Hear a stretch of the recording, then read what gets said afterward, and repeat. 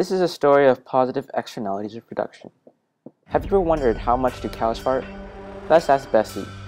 Bessie here is a cow.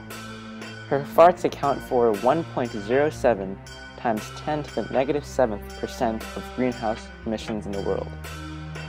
Let's multiply that by 1.3 billion.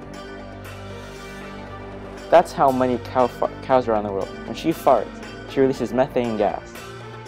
Cow farts account for 14% of all greenhouse gases. Greenhouse gases can cause global warming and harm our world. And this is positive externalities of production. Right across the street from the farm that Bessie lives in, there is a cow research and development center. This firm produces all kinds of cow products that the firm buys.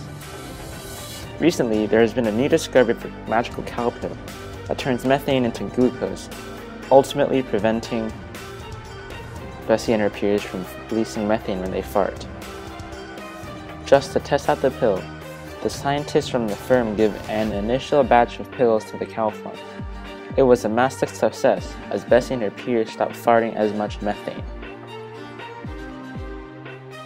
After the huge success, the firm started selling the pills. However, the prices were too expensive. The farmers had no incentives to buy the pills, as they would practically get nothing out of the product. Cows farting less methane would not affect their production in any way. And this is when the government steps in. By providing subsidy to these firms, the government ultimately lowers the cost of these pills, increasing its demand among farmers.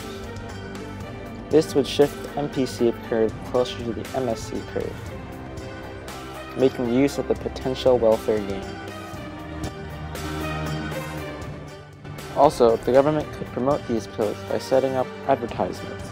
Cow pills good, no pills bad. This would shift the MSB outwards.